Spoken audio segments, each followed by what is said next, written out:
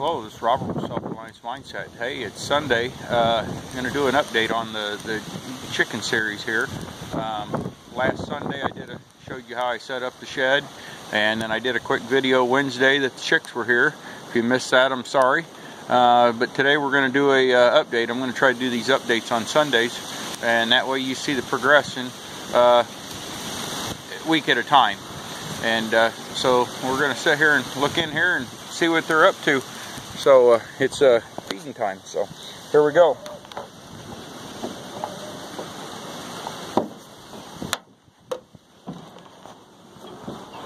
You see here the lights are on.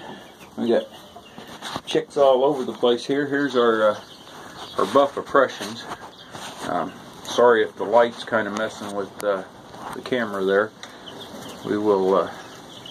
As you can see, they're in there. They're all calm. They're running from me. They're still kind of skittish there.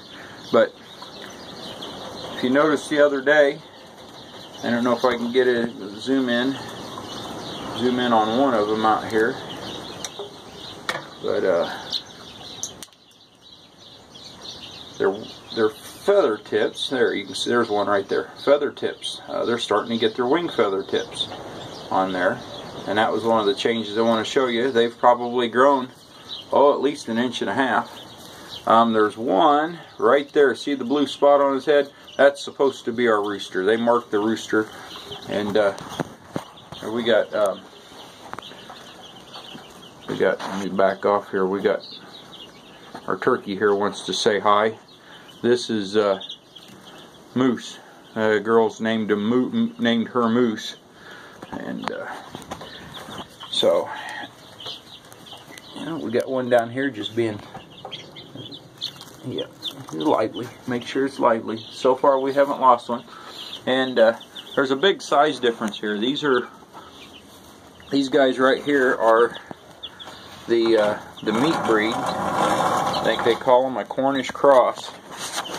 And I don't know if they're going to be a scale, whether you're going to be able to tell. They're the same way. They got, in fact, they probably got a little bit more of their wing feathers developed. But these guys right here, I tell you the process with these. We give them food and water.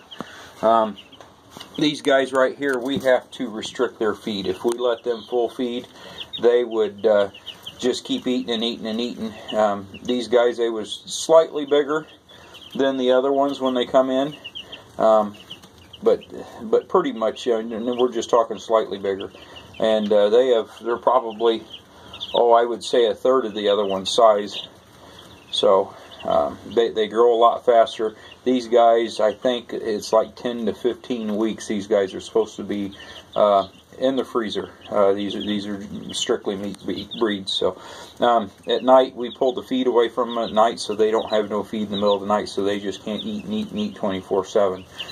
Because they will do that. Not so much now, but eventually. I had these feeders. I filled these feeders completely full this morning. You can see they eat quite a bit. So, all right, that's the update. We're going to sit there and let you go, and we'll give you some more updates next week. And till then, you guys have a good one.